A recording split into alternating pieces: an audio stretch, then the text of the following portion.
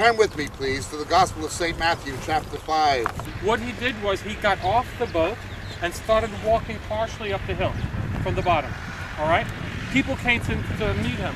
They sat in rows of hundreds and fifties, right? How many people? Let's say the first feeding. How many? 5,000. Times it by 4. 4. Because men were only counted, not women and children. All right? Say there's about 15,000, 20,000 people sitting here. This is a natural theater. It's a natural theater. You can literally sit here, and if a person walks up this hill at a certain time during the day, so that's the Golan Heights, just on the other side.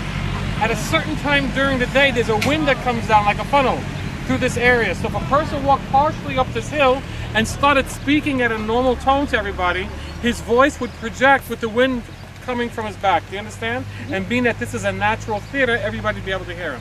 Now, it was once possible. You remember we were taking a look at that road, there was a fence up there? Well, the nuns are the ones that put it up. The nuns that watch over the, because they didn't like the idea of groups coming here and walking over to the side right by those eucalyptus trees. They wanted people to come on their property because it costs money to go up there. You have to pay to get in. And many groups, like for instance Calvary Chapels and others, would sit down and do their teaching right underneath that eucalyptus tree, and the pastor would walk halfway down the hill, turn around and read the Beatitudes, and everybody can hear him. But now they put a fence there, so we can't do that. But in any event, this is a very good view right here of where the event took place. And he began to teach them, "Blessed are the poor in spirit, for theirs is the kingdom of heaven." The poor in spirit. Someone who is poor in spirit realizes they are spiritually bankrupt. As Isaiah said, all of our righteous deeds are as filthy rags before the Lord. No matter how good somebody is, they are not good enough to go to heaven. Nobody is good enough to go to heaven. All have sinned, all fall short of the glory of God. And your own works can't save you if our righteous deeds are as filthy garments. If that's our righteousness, nobody can be saved by their own works. John the Baptist was the greatest man who ever lived according to the law. He was the epitome of human righteousness, possible through religion. Jesus said, "None born among women is greater than John." Yochanan Matbil. But he who is least in the kingdom is greater than John. What did he mean? In Jesus, through the new birth, we have an imputed righteousness. We get the righteousness of Jesus. He takes our sin and pays the price for it. The wrath due our sin is poured out on Jesus, and he gives us his righteousness, the just for the unjust. So our righteousness is not our own, it's imputed. He who is least in the kingdom, the one who was born again into the kingdom of God, is greater than any standard of righteousness you can achieve through religion. It doesn't matter if you're the greatest humanitarian who ever lived. It doesn't matter if you're Albert Schweitzer. It doesn't matter what you are or who you are. You're not good enough to go to heaven. Your righteous deeds can't save you. The only thing that will save you is being poor in spirit, to know that you're completely bankrupt spiritually and you cannot save yourself. You must realize you're impoverished. Otherwise, you can't be saved. Secondly, blessed are those who mourn, for they shall be comforted. This has many implications, but on the most practical level, the Hebrew term is to mourn the hitabel. In time of a death of a loved one or a friend or family, people become acutely aware of their own mortality. There are people who will consider their own eternal destiny during the time of a death of a loved one more than at any other time. Now he says, those who mourn shall be comforted. He's talking about those, of course, who are mourning the death of a loved one who died in righteousness. But people are more open to spiritual things at times of death. But let's continue. Blessed are the gentle or the meek, for they shall inherit the earth. Meek is not weak. Meek is not weak. Jesus was indeed meek, but he was not at all weak.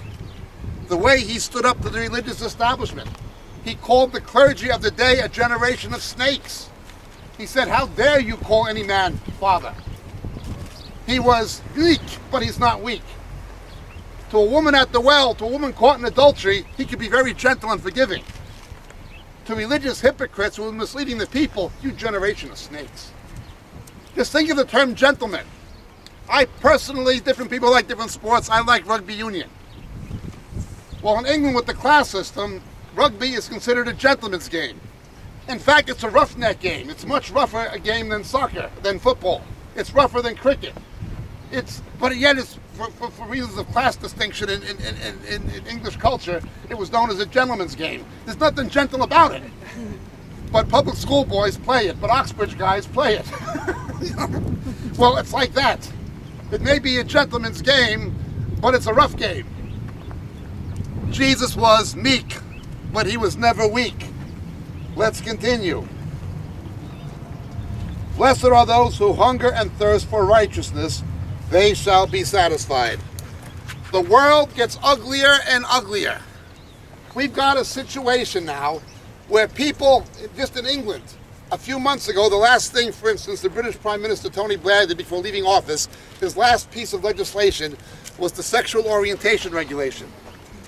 If you will not take a little infant out of a crib, out of a pram, and give it to a same-sex couple to be brought up as a homosexual or a lesbian, you will be arrested for a hate crime and criminally prosecuted by the British government.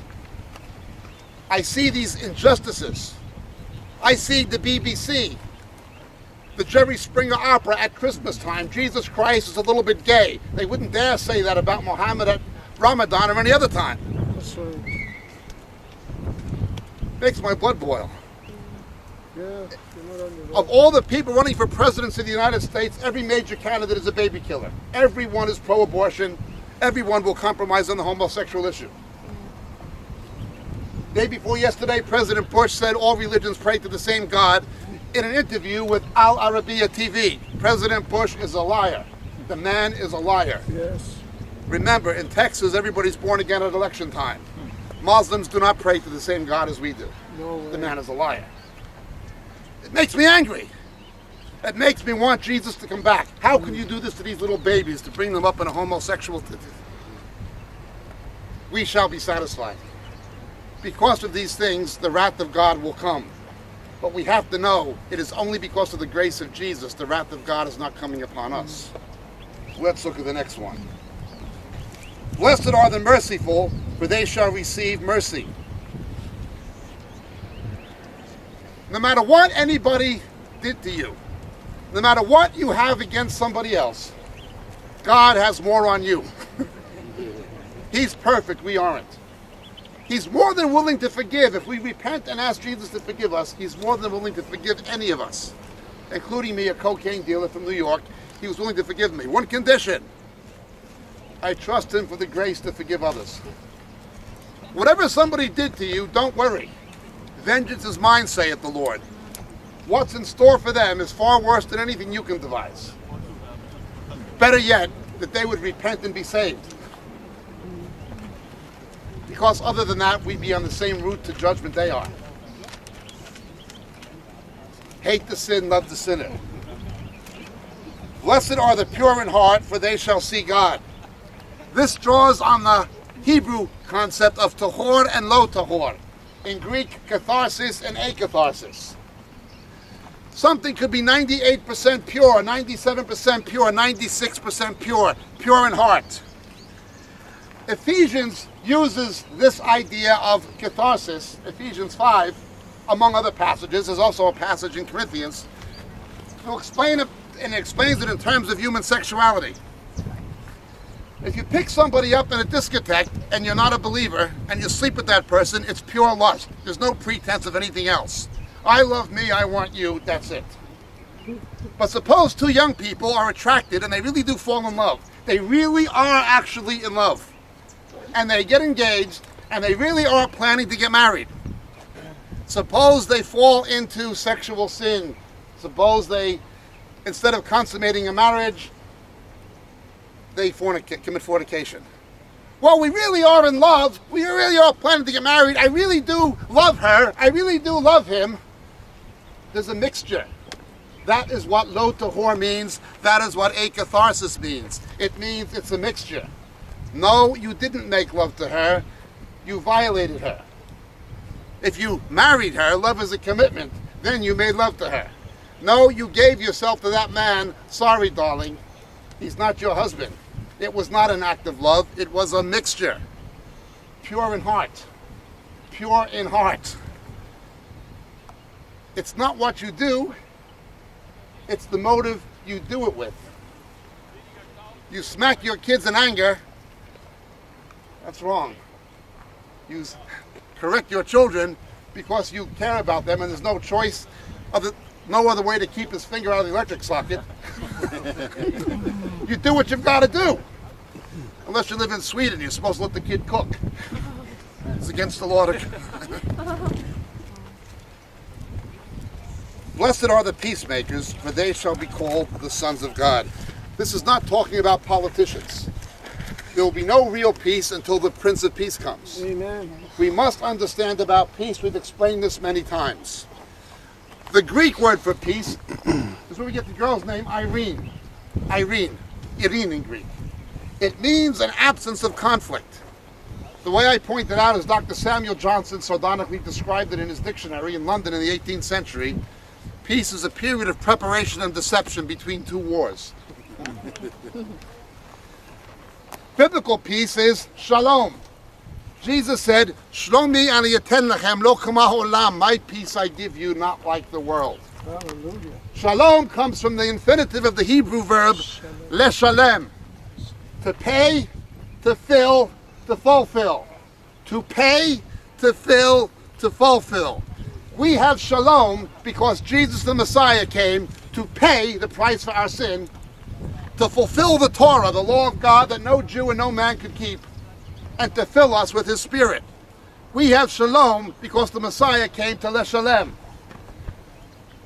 How lovely on the mountains are the feet of him who brings good news, preaching the gospel of peace. Ephesians chapter 6.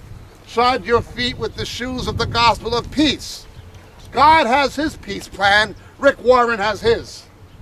Rick Warren's peace plan today is an acronym. P is for partnering with churches. E is for education. A is for assisting the sick. C is for caring for the poor. And the other E is equipping people with his teaching. Notice there's no evangelism. Now God's peace plan is evangelism. Witnessing, seeing people get saved and discipled. Hallelujah. Given the fact he has two E's in his peace plan, you think at least one of them would be evangelism, but it isn't. He has a social gospel. Christians do not do good works to get saved. We do good works because we have been saved. Now, most of you know us, our ministry, we run orphanages in Africa for AIDS babies. We don't do that to get saved. We do that because we've been saved. It is not our righteousness, it's the righteousness of Jesus operating through us. We love those kids, yes, but more importantly, we love those kids because Jesus loved them. This is the difference. You can be in the biggest conflict of your life and have shalom. Now, ultimately, his shalom will include the absence of conflict. When Jesus returns, there will be a millennial reign of Christ. He will reign from Jerusalem. It will include the absence of conflict. The nations will indeed beat their spears into pruning hooks. It will include the absence of conflict, but that's not what it is. By being saved, you can have shalom right now. The world will never have a true and lasting peace. The Antichrist will bring a false peace. He'll attempt to bring a false peace to Israel, but it will always be a false peace. Let's continue. Blessed are those who have been persecuted for the sake of righteousness, for theirs is the kingdom of heaven. It's not nice being persecuted for righteousness. I was just in Indonesia a few months ago, where the Muslims have burned 3,000 churches to the ground in the last 3 years. CNN and BBC don't care. God cares. I know people who've been persecuted for righteousness. I have seen people, I've known people, men of whom the world is not worthy, that they're just so filled with Jesus. I knew people like Richard Wurmbrand, people who've suffered tremendously for their faith. Blessed are those who've been persecuted for the sake of righteousness. Theirs is the kingdom of heaven. Am I supposed to believe those who are persecuted for righteousness don't have any faith? Well, if I believe Jesus, they have tremendous faith. If I believe Kenneth Copeland and Kenneth Hagin, they don't have any faith. You don't have to suffer. You're a king's kid. Blab it and grab it, name it and claim it. You either believe Jesus Christ or you believe Kenneth Copeland, but you can't believe both. Either Christ is a liar or the money preachers are liars. One of them are liars, one's telling the truth. That sounds harsh? Come with me to countries where Christians are persecuted and tell them, you don't have to suffer, you're a king's kid. I've seen what happens to people who are persecuted. I was just with a sister in faith that they locked her up for over 2 years for giving milk to hungry Muslim children. They said that she was trying to give them milk to convert them to Christianity. They locked her up for 2 years and 1 month with no food. Her daughter had to walk 20 kilometers every day to bring her something to eat because of her faith. How dare these money preachers say, you don't have to suffer, you're a king's kid. Maybe they don't have to suffer because they're not king's kids. They are of their father, the devil. Yeah, that's right. But let's continue. Blessed are you when people insult you and persecute you and falsely say all kinds of evil against you. Rejoice and be glad, for your reward in heaven is great. For in the same way they persecuted the prophets who were before you. When you stand up and tell the truth, the compromising church is going to persecute you. Jesus warned about that, the same as he did to the prophets.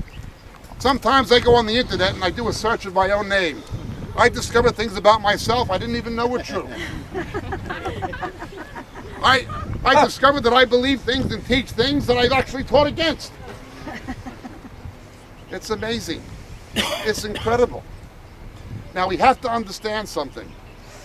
You are the salt of the earth, but if the salt has become tasteless, how can it be made salty again? It's no longer good for anything except to be thrown out and trampled under the foot of men. Yes, I was indignant about the homosexual adoption and lesbian adoption laws in England. Yes, I'm indignant about the BBC. Yes, I'm indignant about an American president who calls the religion that beheads Christians a religion of peace. I'm indignant.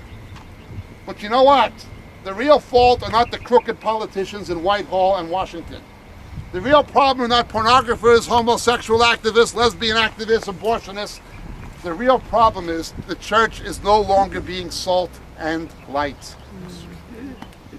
Why wouldn't they insult Islam the way they insult Christ? Because Muslims will stand for their faith. The Laodicean church of the Western world has become too lukewarm. The salt is losing its taste. Now let's understand something. Jesus gave the Beatitudes, 8 of them. These are called bruchot. He was teaching a synagogue formula. In a synagogue, you have the 18 benedictions called the Shmona Esrei. Jesus was a rabbi teaching in the synagogue formula of the bruchot, of the blessings. Okay?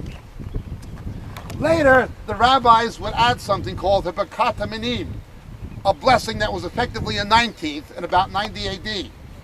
They put a curse on Jewish believers in Jesus, and they pray that the name of Jewish believers in Jesus will be blotted out from the book of life.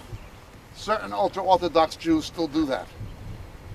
Quite a thing. They pray that my family's names will be blotted out of the book of life because they believe in their Messiah. Well, the blindness of the Jews, it's a tragedy. But what do you do about the blindness of the church? When my wife was first saved, she's Jewish, she's the daughter of Holocaust survivors, she witnessed to an Israeli guy named Sassoon. Once she showed Sassoon that Jesus fulfilled the Old Testament prophecies, he got saved. For a Jewish person, that's basically it, showing that Jesus fulfilled the prophecies, then they understand the gospel. But then she tried to witness to some Arab Catholic girls. But Jesus is the Messiah, oh we know. But he rose from the dead, oh we know. It was their religion. It was their culture, but it was not their real faith. The way Satan has been able to blind Jewish people is an incredible tragedy. But how can he blind Christendom? How can you have a situation where they will pave over the road that Jesus walked on to park buses so you can pay money to go in to see a church built by a dictator? How can he blind Christians? To think salvation will come by praying to the dead or through some ritual instead of by trusting in the one who took our sin to give us his righteousness. Quite a situation. In Jesus' day, the rabbis were legalistic arguers. Remember the verse, the letter killeth, but the spirit giveth life? Yes. It had two meanings. The letter killeth. The purpose of the Torah, the purpose of the law, was to show we're condemned. The purpose of the law that God gave Israel was to demonstrate through the example of Israel and the Jews that we can't save ourselves, that religion doesn't work. If it worked, they wouldn't have needed a sacrificial system to make atonement for the fact that it didn't work. The only religion God ordained was Old Testament Judaism that no longer exists since 70 AD, and its purpose was to show through the example of Israel that we can't meet God's standard. We need a Savior, a Messiah. The letter killeth, but when you're born of the Spirit giveth life. Amen. That's the meaning. What the rabbis were doing was playing legalistic games with the letter of the law. Jesus always interpreted the letter of the law in light of the Spirit.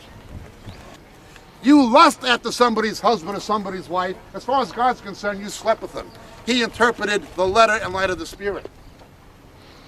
You hate somebody, as far as God's concerned, you've murdered them. You can hate what they are, you can hate what they do, in self-defense you might even have to kill them. But I'd much rather see a Muslim get saved and get killed. The best believers I've ever met in my life are people saved out of Islam. One of the spiritual highlights of my life are the few times that I've led Muslims to Christ. They're the best believers I've ever met in my life. The letter killeth, the Spirit giveth life. The rabbis played legalistic games with the letters. Jesus interpreted the letter of the law in light of the Spirit.